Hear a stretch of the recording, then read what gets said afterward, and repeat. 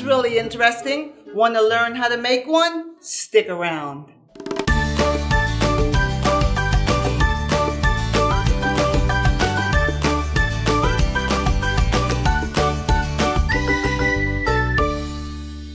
Hi everyone, it's Dr. D. Welcome to Neighborhood Science. Today we're going to be talking about polymers. Now I know polymers sounds like a really fancy word, but all a polymer is a super long chemical chain made up of individual units called monomers. So let's pretend this paperclip is a monomer. When you hook all the monomers together, you get what's called a polymer, because poly means many. Now, you would be surprised of how many things are actually made out of polymers. There are two types, natural and synthetic. Natural polymers are things that are made from proteins, such as fur, nails, horns, and cartilage. And then we also have cellulose, which is another type of polymer, and those are going to be things like feathers. But what we're going to be dealing with today are synthetic polymers. Now you might be wondering, Dr. D, what does synthetic mean? Synthetic means it's made in a factory, it's man-made. And one of the biggest man-made polymers are plastics. Plastics are awesome because they're rigid, which means really stiff, or they're flexible, which means they're very moldable. But plastics also take up a lot of space in landfills. And what makes them so detrimental to the environment is the fact that they do not break down fast. So the best thing that we can do to help save our planet is to recycle. So please make sure that you recycle all of your plastics and help save the planet. Now, let's get back to polymers. Plastic is a polymer, and this is a trick that you can show your friends. So you take a plastic bag filled with water, and believe it or not, Dr. D is going to take a very sharp pencil and she's going to pierce it through the bag of water. But what do you think is going to happen? You think that all the water is going to explode out of the bag and pour all over the place? Well, let's find out. Here we go. Uh-oh, here it is. Ah, look at that. Nothing. The water is still in the bag. So let's try it with a second pencil and see if that makes a difference. Still no leaking. So you might be wondering, Dr. D, how is that possible? How can you poke a hole in a plastic bag and nothing leaks all over? Well, you have to remember what I told you about polymers. Polymers are super long chains. So when the pencil breaks through the plastic, it causes the chain in the polymer to wrap around the opening where the hole was and tightly wrap around the pencil. And it seals it so no water leaks. That's the secret. As I told you before, one of the natural polymers is rubber, right? Rubber is what makes balls bounce. Now, we have different types of balls. You might notice that some balls bounce a lot. Some balls bounce a little bit, and some balls don't bounce at all. When the hacky sack drops and hits the ground or the tabletop, it doesn't bounce. All other balls will bounce. So let me explain to you what is happening. When a ball bounces, like a basketball, when it hits the ground, it takes energy. That energy, when it hits the ground, is converted to spring energy, and that's what makes the ball spring back up, and that's why it bounces. But with a hacky sack, that doesn't happen. There is no spring energy. Why, you might ask? Well, it has everything to do with what is inside the hacky sack. The materials inside the hacky sack absorb heat. That's what happens. So when we drop the hacky sack and it hits the ground, the material inside the hacky sack rubs together, creates heat instead of spring energy, and that's why it doesn't bounce. You don't believe me? The next time you're playing with your hacky sack and you're kicking it all around and all the things that you do, take the hacky sack and place it on your skin, and I bet you will feel that it's warm, and that's the heat that is produced inside the hacky sack. So today we are going to make our very own bouncy balls. So let's get started.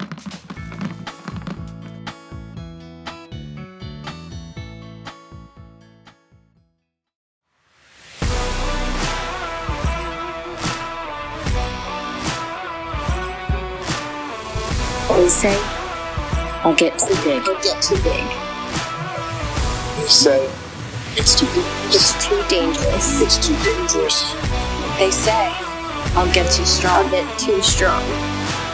They say, it's a cult. They say, it's a cult. They say, all that's vicious.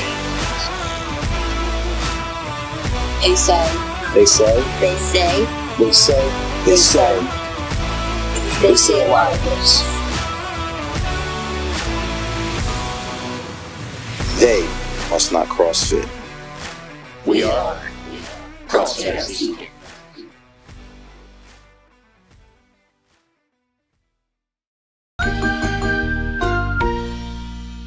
So now we're going to make a rainbow colored bouncing ball. But first, let's hear the safety tips from Millie. Thanks, Dr. D. I'm Millie. Here's my safety tips. Always work with an adult. Read and follow all directions for the activity. Read all warning labels on all materials being used. Wear eye protection. Follow safety warnings or precautions, such as wearing gloves or tying back long hair. Use all materials carefully. Follow the directions given. Be sure to clean up and dispose of materials properly when you're finished with an activity. Wash your hands well after every activity.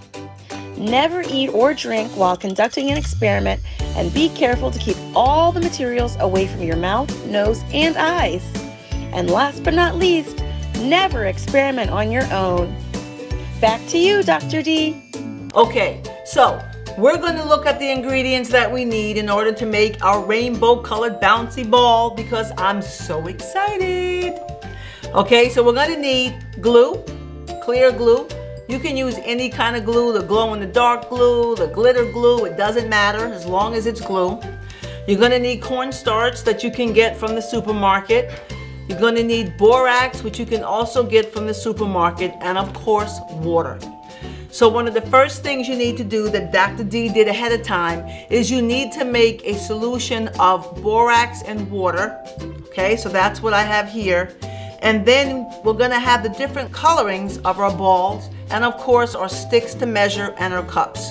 So the first thing we're going to do is we're going to measure 1 tablespoon of glue and place them into each of the cups.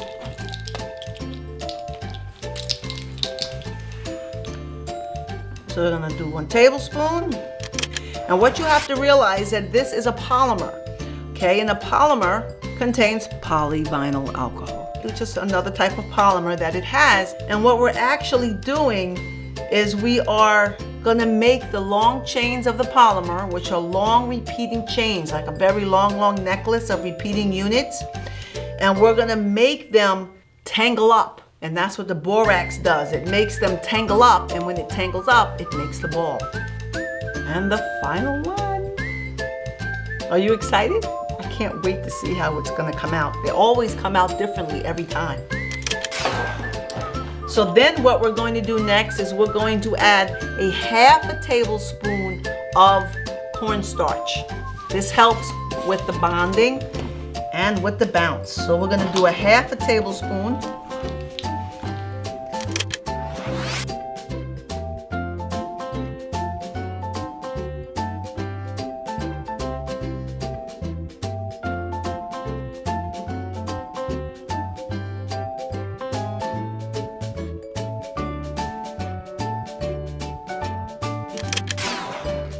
Then after you do this, we're going to put in 4 drops of coloring. So I'm going to start with green, and I'm going to do 1, 2, 3, 4. I'm going to show off my counting skills in other languages. So I'm going to do 4 drops again. This time I'm going to do Spanish. 1, 2, 3, 4. And then I'm going to do 4 drops again of the yellow in Dutch. 1, 2, 3, 4. And that's all the languages Dr. Dahan knows, so now I'm going to go back to English. 1, 2, 3, 4. Once you do that, now you have to mix it all around until you get a smooth color. So So that's what I'm doing now. So we want to keep mixing it until it looks nice and smooth.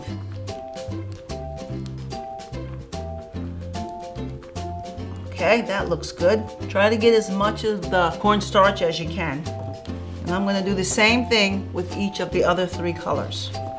And you're just going to keep mixing it until it gets creamy. Once you have it all mixed, we have to dip it in the borax solution. And like I said, what the borax solution is going to do, it's going to cause this long polymer to knot up. And that's what we needed to do. We needed to knot up because that's what's going to make the ball. So I'm going to take it. And you don't have to get all of it in, but as much as you possibly can. And you dip it in the borax solution and you mix it around. See what happens? It started knotting up. That long polymer chain is now all tangled up. It's like if your mom has a long necklace at home and if she puts it in the drawer and you try to take it out, it gets all tangled. It's the same kind of thing. And then you just want to mix it around pretty good in there. See how fast it happens? The reaction is super fast. Super, super fast. Okay, that's the blue. Now we're going to do the same with the yellow. On for the red. There's the green. So now that we have all of our colors, the next thing that we're going to do is we're going to gently mix them together and then we're going to roll it into the ball.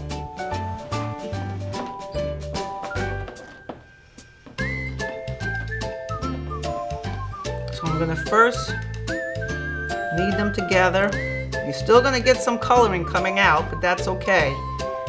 And if you want to kind of avoid this, you can actually wait a little longer or you can dip it in the borax a little longer to make sure, because the yellow is what they call bleeding a little bit. But then you roll it. So, here's your ball. Here's your bowling ball. Now, it's not as shiny as another ball, but you can make it shiny, okay? So what you can do after you roll it and you get it how you want it to be, you can actually put it inside the spoon, and then if you have another one, place the spoon on top, or you can just keep rolling it around inside and it will get a nice shiny color. And you have made your very own bouncy ball.